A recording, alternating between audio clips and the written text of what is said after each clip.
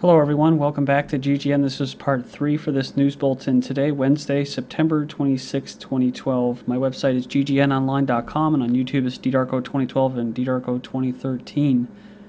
Alright, so we left off with the end of the Somalia pirate days and the continuation of the colonization of Africa for the resources. We're talking about British, Canadian oil companies coming into Somalia. And, it really does kind of suck, that none of these people will be able to do something on their own without violence, without having to have other foreign countries come in with all their investments and all that crap, right? Telling them what to do, putting in their puppet governments. U.S. Special Forces are being deployed in Iraq again. Despite the official U.S. military withdrawal last December, American Special Forces recently returned to Iraq on a counterterrorism mission, according to the American general in charge of weapons sales there. The mission was reported by the New York Times. It says the irony is that the U.S. is protecting a pro-Iran or Iran Shiite regime in Baghdad against a Sunni-based insurgency, while at the same time supporting a Sunni-led movement against the Iran-backed dictatorship in Syria. The Sunni rebellions are occurring in the vast Sunni region between northwestern Iraq and southern Syria, where borders are porous. During the Iraq War, many soldier insurgents from Anbar and Diyala provinces took sanctuary in Sunni areas of Syria. It says now they are turning their weapons on two targets, the al-Maliki government in Baghdad and the Assad regime in Damascus. The U.S. is caught in the contradictions of proxy wars favoring Iran's ally in Iraq while trying to displace Iran's proxy in Syria. Iraqi Kurds expect Baghdad's first payment to clear next week. So Iraqi Kurdistan expects an initial payment of 1 trillion dinars, or $858 million from the central government in Baghdad to clear next week after the two sides reach a deal on paying oil producers. So after an agreement was reached earlier this month, the autonomous region's exports will resume in October at 200,000 barrels per day. The Kurdistan regional government expects to meet its 2015 targets of exporting 1 million barrels per day, even if there are further disruptions. So enters Turkey. In a surprise move, Erdoğan invites Iraq's Maliki to Turkey. Come on, let's talk some oil there, buddy. So he had reportedly sent an official invitation to Ankara to his Iraqi counterpart in a bid to defuse the tension.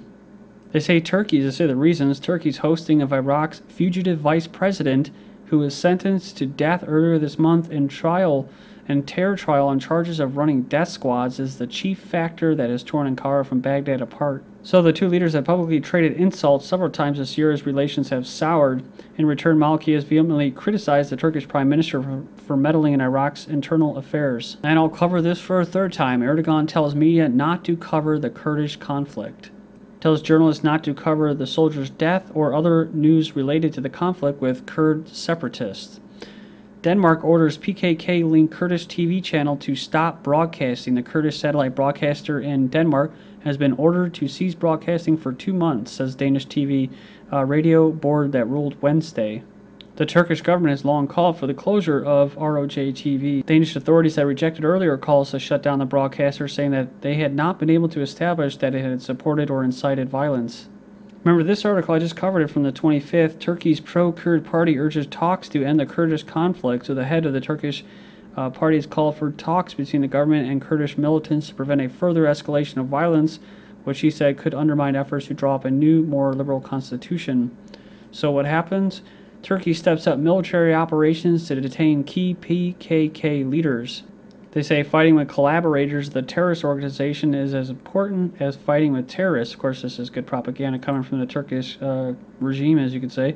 Capturing those who disseminate fear and violence in the region, who enlist members for terrorist organizations by force, I'm sure there's those that volunteer, and who provoke our people against the state, is the vital importance for ensuring the continuity of our state and safety of our people. In other words, disseminating maybe some truth about their about some of the things that they're doing. All right, and we'll finish up with this as far as Mideast news goes. U.S. envoy praises Yemen on militants despite embassy attacks. So we're talking about faction splitting, all people trying to create their own states, their own autonomous states and stuff like that. The North and the South, just talking about Yemen and that. Mali, the U.S. ambassador to Yemen, says the government is fighting an effective war against al-Qaeda militants, but he is concerned about security lapse during an attack on the U.S. embassy. He said he didn't believe that most Yemenis held anti-American sentiments, and I beg to differ with that. It says here they've been in turmoil since a revolt against former ruler Saleh, who Washington had long backed as someone to keep militants in check. The new leader of Yemen came to power after a power transfer accord in November brokered by Saudi Arabia and backed by the United States. So this is why I think that they don't like the United States. Why? Because besides providing with military training and material, as well as controversial drone strikes. So this is what I'm getting to. It played an active role in the military offensive earlier this year to remove militants from towns in the South Yemen that occupied during last year's uprising. So this is what it's all about. Yemeni president ready for talks with al-Qaeda. We're talking about secession here. He's offered to hold talks with al-Qaeda militants only if they give up their arms and renounce violence, capitulate, announce their repentance. This is interesting. He added mediators, I wonder who that is, the Saudi Arabia and U.S. pressured me to accept dialogue. And lastly, South Yemen wants secession referendum, says separatist leader from March. This is from March 2011. And what happened was this member, a senior member of the Southern Movement, ran South Yemen until 1990 when it negotiated unification with tribal, more conservative North. So they thought that they were going to get their secession referendum after Saleh fell, but it didn't happen, right? Because they got another puppet in there. So here we go. Unity agreement was based on sharing powers and resources, he said. The experiment has utterly failed. We were fooled. South Yemen is under occupation, and most of our resources are going to the north. Then to China and Asia, expert says China's special forces fighting spirit is stronger, but lack of combat experience. So on August 10th, two experts of the People's Liberation Army of the Military Sciences wrote an article in the China's Youth Daily to describe the features of China's special forces and admitted that lack of combat experience, and experiments, that's what it is too, right, is a big disadvantage of Chinese Green Berets. So remember I was talking about how most of these corporations, companies, countries are probably just business. It's just, they're all just basically in cahoots, as they say, right? In the first half of this year, Chinese Special Forces took part in Blue Assault 2012 and Sharp Knife 2012, joint training with the Marine Corps in Thailand and Indonesia Special Forces. So it says here, Sino-Foreign Special Forces joint training has been normalized. So basically until there's just special forces and then there's the terrorists, until eventually the terrorists are people that just want to be left alone. Basically mixing these Islamic extremists, the few minority that are usually backed by the Saudi, Qatar, Zionist, and Western forces or intelligence. They usually back those, but then there's always this kind of separatist group that is legitimate from the grassroots, and then they link them with al-Qaeda like they did in Yemen. So we're talking about a global, basically special forces used to clamp down on individuals and sovereign states. Basically to create this big global empire, global order. Think again, China's military, it's not time to panic yet, from March 2010. I included this because I remember this article. China's armed forces are the biggest in the world. But what? China's one-child policy generation will weaken its military. So they're talking about recruits. The one-child policy is widely perceived as creating a generation of spoiled, overweight boys dubbed little emperors who are doted on by 4 grandparents while their parents toil to support them in the fields, factories, and offices. It says here that they haven't performed as well in other ways. Only child recruits are not as tough.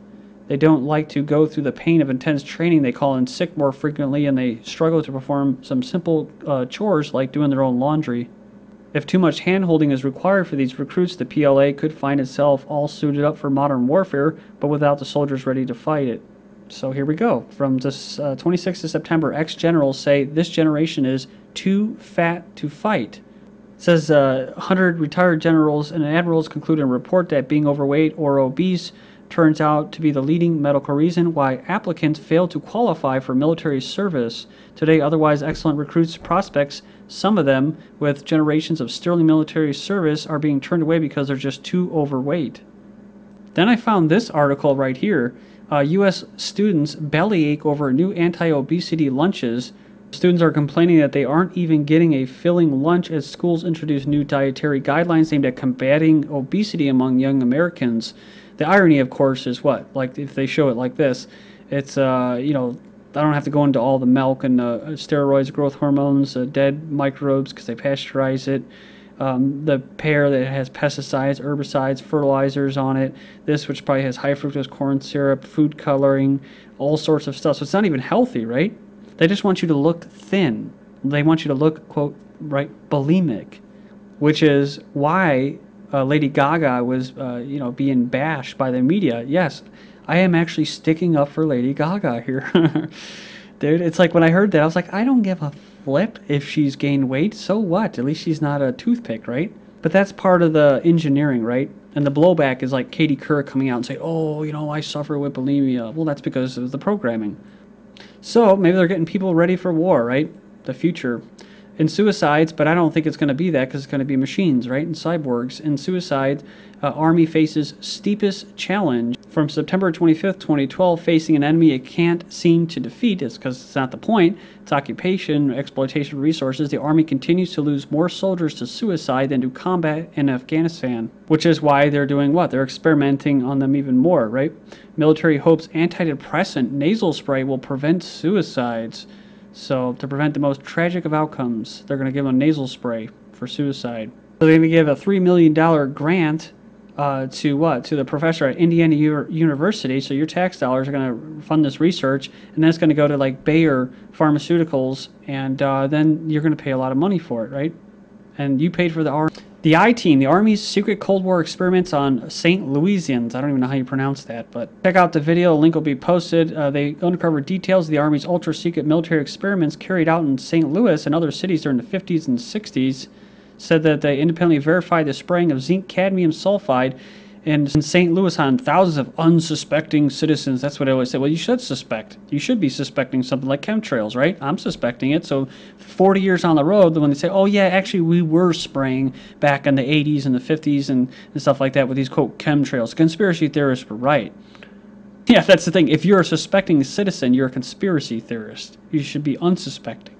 Says the study was secretive for a reason. They didn't have volunteers stepping up and saying, yeah, I'll breathe zinc, cadmium, sulfide with radio particulars. And that's why they have a law. They can do this illegally to test and experiment on the civilian population, so as well as the military. Yeah, in Texas, planes were used to drop the chemical, but in St. Louis, the Army placed chemical sprayers on buildings and station wagons.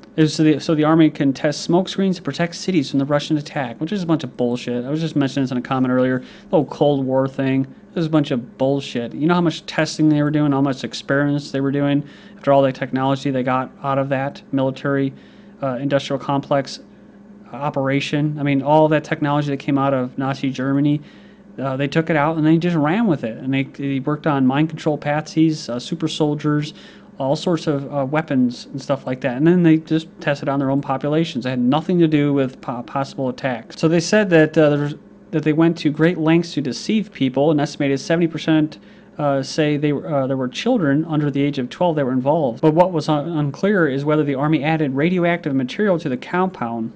Then EPA human testing, particulate matter causes premature death. It doesn't make you sick. It's directly causal to dying sooner than you think. So EPA has been sued in federal court over illegal human testing. It says here, over conducting illegal, life and health-threatening scientific experiments on human subjects.